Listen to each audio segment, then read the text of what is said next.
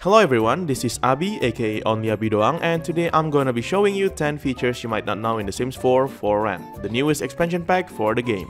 These features might be fascinating, mind-blowing, or useful throughout your gameplay. Without further ado, let's check them out. This pack lets you run or live in a multi-unit lot or apartments that you can build. Up to 8 Sims can live in one unit. Throughout the time, you might encounter various events when in the rental lot. There are two types of them, community and emergency events. Emergency events requires the owner's intervention to sort it out. If done properly, the unit rating will increase, but if you don't finish it in time, it'll be lowered instead. As a property owner, certain events can also be taken care of from the distance, such as by mailing something or hiring a contractor to take care of it. But that might not be enough sometimes. There are 15 rental events in total. The electrical failure event will break all electrical objects in the unit. Even the lights will not work. All of the broken electric objects need to be repaired or replaced to solve this event. The water leak event will cause several water puddles to appear and break all plumbing objects in the unit. You can either mop the puddles several times or repair or replace all the broken plumbing objects to solve this. The garden blight event will cause several plants in your lot to become blighted and die at a rapid rate. You can uproot all of these blighted plants or deploy a blight spray that costs 250 simoleons.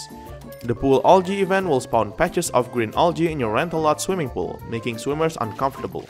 To solve this, you can swim back and forth to clean the algae yourself or use a chemical algae destroyer that costs 250 simoleons. The explosive malfunction event will cause the stove, oven, or grill in a unit to suddenly explode and cause fire. Your sim will need to replace them to solve this. The haunting event will summon a ghost around your unit that possesses objects. To solve this, you can try to confront the ghost directly, which may take several tries, or exorcise the ghost when it's possessing an object for 400 simoleons. The cursed event will summon this cursed book in a unit, causing unfortunate events like constant sleeping and spontaneous fires. You can either destroy the cursed book, which will move the curse onto you but just for one day, or mail it away, which may make the event to reoccur later. The insect infestation event will cause cockroaches to appear all over the unit's floor. You need to either stomp them down 5 times or deploy a fumigation device for 400 simoleons to clear it. The sewage leak event will cause all the toilet in the units to be broken and let out these smelly greenish sewage puddles. You can flush the toilet out, which might clear it up, but there's a chance for reoccurrence, or you can also replace or repair the toilet. The nuisance event, which can only happen when you play as a tenant, will cause you to feel uncomfortable with your neighbors, usually because of the bad smell. As a tenant, you can either call the property owner to sort it out or leave a passive-aggressive note to your neighbor. The trash overload event will spawn trash piles around your unit and make all your trash cans to always be full. It can be solved by emptying the trash can 5 times or by calling a trash removal service so they can dispose of them immediately. The tenant revolt event will cause tenants to start a protest in front of the rental lot. You can call your property owner and ask for better conditions if you're a tenant, or promise for better conditions to one of the protesting tenants if you're the owner. The charity gift drive community event applies to all units where you can participate by donating something by using the mailbox. Tenants will also give each other presents and flock to the mailbox to donate. The Maintenance Day community event also applies to all units, where Sims are encouraged to clean or repair some stuff in the unit at least 5 times. Some tenants may also join in. The Pet Adoption Drive community event can only happen if you have Cats and Dogs expansion pack. Some stray cats and dogs will come to your property and you can participate by petting these good boys and gals a bunch of times. If you don't want these events to occur, you can turn them off in the game settings. Unfortunately, one of the downsides of living in a rental unit is that you still need to go through a loading screen even though you just want to visit your neighbors, and it's pretty disappointing. Even then, you can still find tenants hanging outside of their unit, especially if you've set up a shared space. They can interact with the objects you've put around, such as taking care of plants, using gym equipment, grilling some dishes, and more. They can even use interactive objects from other packs, like playing basketballs, lighting up a campfire, playing with the swings, doing yoga, and if you place down some laundry objects from Laundry Day stuff pack like washing machines, dryers, wash tubs, or clotheslines, you can even find them doing laundries from time to time. Placing these objects can really make your rental unit much livelier. When creating a multi-rent lot, and pardon for my ugly apartment build, I let myself create this abomination. You can set rooms that you've built to be assigned to either a certain unit or as a shared space. Normally, you can only assign up to 6 types of units, but this limit can be removed by using cheats. Activate your cheat console and type in this code bb.increaserentalunitcap space on, and then press enter. After entering this cheat, the 6 unit limit will be taken off and you can now add as many more units as you want. In this example, I created a small 12-unit apartment or kos-kosan for my fellow Indonesians out there, but according to this tweet from a sim guru, the limits are almost endless. Keep in mind that with the cheat on, you can only have 99 units per save file, not per lot. This might affect your game performance though, depending on how strong your PC or console. I haven't tested it much yet, but please use with caution. Of course, you still need to pass through loading screens when you want to visit your tenants, but now with more than 6 loading screens. Mold is a new lot challenge introduced in this pack. If enabled, they will appear whenever there is a puddle, dirty plumbing objects, or overflowing trash. There are two types of mold: allergenic mold, which will make sims get sporiosis and become dazed the longer they are exposed to it, and toxic mold, which can be pretty dangerous. For toxic molds, there are 3 stages of its growth: mild, severe, and deadly. And it can even spread too. The higher its growth stage, the more dangerous it is. You can get rid of these molds in 3 different ways: by cleaning them directly, setting them on fire which may burn yourself too, and deploying a mold begone bomb for 750 simoleons which will clear all molds around and cure your disease immediately. If you're exposed by toxic molds though, you will develop a disease called moldinitis. There are 3 stages of it: mild moldinitis, which is the first stage in the form of an uncomfortable buff, severe moldinitis in the form of a dazed buff, and deadly moldinitis, which is very uncomfortable, and the disease will advance as long as the sim is continuously exposed to deadly molds. Your sim will also develop symptoms like itching, vomiting, and the worst being in the final stage where they will develop dark patches along their body and walk differently. You need to stop getting exposed and let the debuff expire in order for it to be cured. If your sim is still being exposed for too long while in the final stage, your sim will become delirious, act like an infected zombie for a second, and then collapse as they become one with the mold. Man, they could have made it more fun and make them become a mold zombie or something, but nah, they'll just die. Anyway, the ghosts of those who died of mold will have green mold inside their chest, have green aura around them, and will float in a different way. They will also have special abilities like spoiling food, blowing fertilizing spores on plants, creating fungal overgrowth when on the ground to summon different kinds of mushroom plants, and spawning allergenic molds when on the floor, but they cost their energy need to be performed. This pack introduces several utility objects for your house that have some useful functions.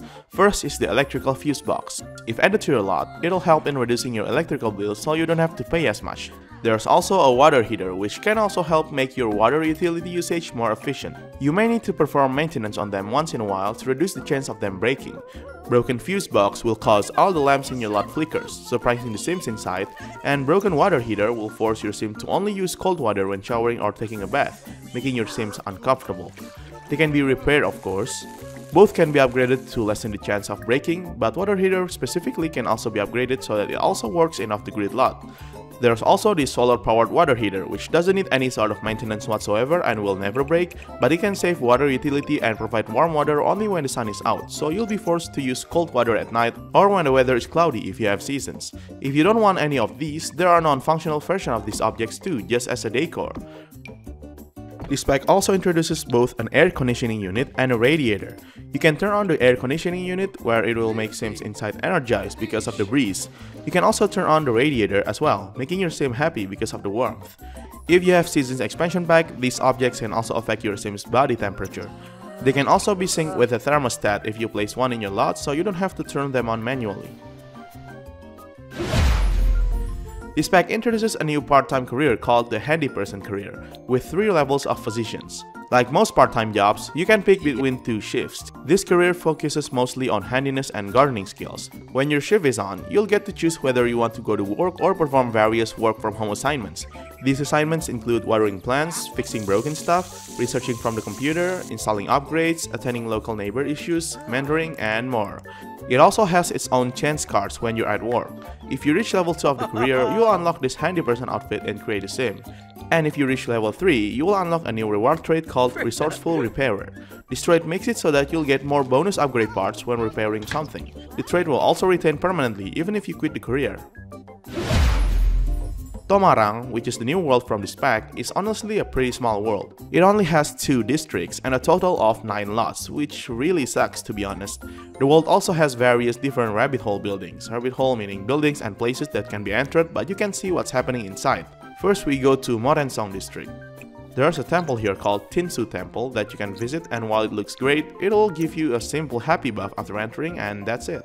Then there's this local fish market that you can enter to buy some fish and its related items. After that, we go to Koh Sapa district, which is surprisingly pretty huge for a district. There's a tiger sanctuary here that you can visit at day. When entering, you'll be met with some chance cards that may or may not reward you. You may get positive buffs, negative buffs, or even collectibles. You can also donate for 10 simoleons or 50 simoleons, which will make you inspired, or even adopt a tiger. You're not getting them as a pet though, but rather as a form of 100 simoleon donations, plus you'll be mailed with these two objects, a tiger poster and a tiger plush named Tibert. Interacting with the plush will make your sim happy, and sims from toddler to older can also pet its head. At night though, you can sneak into the sanctuary to try and get some stuff. You may get random upgrade parts, collectibles like a tassel, which is a new collection in this pack that I'll explain later, or even some snacks.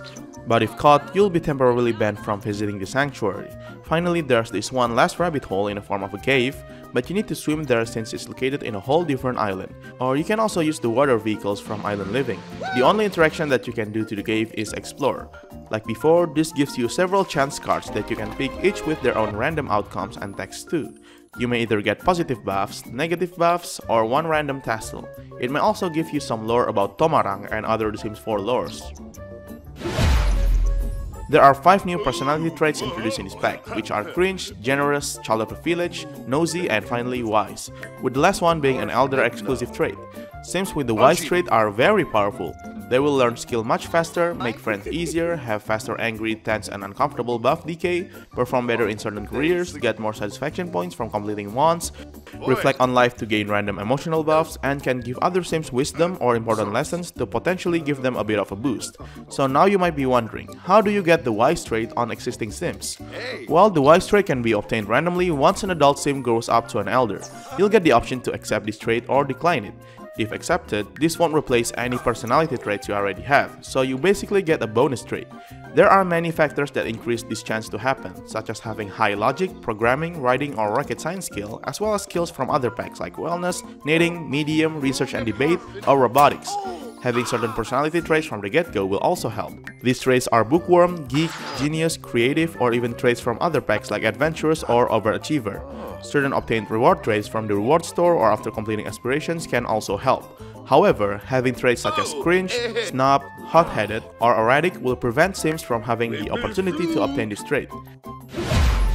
There are 4 new aspirations in this pack: 5-star property owner, fond of Tomarani knowledge, discerning dweller, and one more that stood out to me and I want to talk about is seeker of secrets. This aspiration basically revolves around snooping around, finding other sims' secrets, breaking into someone's home, or blackmailing them. Seekers are basically one of the new additional info that you can find out from a sim, where there are different types of them. Anyway, this aspiration has 3 levels, and the final level mentions something about finding a tiger inspector badge. Yeah, remember the tiger sanctuary? Well, you can find this badge if you successfully sneak into it at night. Do keep in mind that you will never be able to obtain this badge through sneaking into the sanctuary unless you have the 3rd level of this aspiration checklist active. You still can't do anything with it though until you complete the rest of the aspiration. After you manage to do that, you'll get Pry of the Tiger reward trait. Besides making your sim be more successful when sorting through junk mail, this trait will also give you a perfect alibi when you get caught breaking into someone's home, therefore not ruining your relationship with the sim. Your sim will basically say that they're checking their home to ensure that there's no tiger breaking in or something. You cheeky bastard. You'll also be able to brag about being a tiger inspector to other sims. Note that both of these badge perks will only work if you have both the reward trait equipped and the badge cap in your inventory. There are 2 new collectible sets in this pack. First are these colorful tassels, which I have mentioned previously. There are 10 types of them and they can be obtained through various methods, like buying them from this artsy stall from the night market in Morensong district, visiting or sneaking into the tiger sanctuary, exploring the previously mentioned beach cave, or digging up these sand piles that can be found on the beaches in Koh Sapa district. If you've found all 10 of them, you'll be provided with this piece of lore about Tomarang, and the option to combine all of them will now be available. Once done, it'll reward you with this unlock colorful shirt with all the tassels attached to it. Next is the colorful marbles collectible. There are 15 types of marbles and there are ways to get more of them. You can buy some from the night market. You can also use the marbles game ring to play for keeps, where you bet a marble in order to gain a new one when you win. Marbles are associated with motor skills, so be sure to increase that in order to win more marble games. But I think the play for keeps interaction is bugged right now because after winning a game of marble, my sim didn't get any new marbles, just the one they've previously betted. I hope they'd fix this in the future. You can also get more marbles by trading marbles with other Sims. Even though older Sims can't play marbles, they can still collect and trade them with others. Older Sims can also rummage through a kid's toy box to find some marbles, and it can be spammed for several tries too. Oh, and if you place them on the ground, Sims may sleep when they walk on it. Pets can also eat marbles laying on the ground too, so keep an eye out for that. Don't worry though, they'll be fine. To prevent this, you can place your marbles in this marble jar if you want. Anyway, you'll be mailed with these plaques if you completed these collection sets. Before ending things off, I just want to show you the new dance moves for Sims with the Child of the Village trait called the Tomarani twist, and also the cringe dance move as well. Anyway, thank you so much everyone for watching this video. I hope that you enjoyed the video, and if you do, feel free to subscribe to my channel for more Sims videos like this. See you later!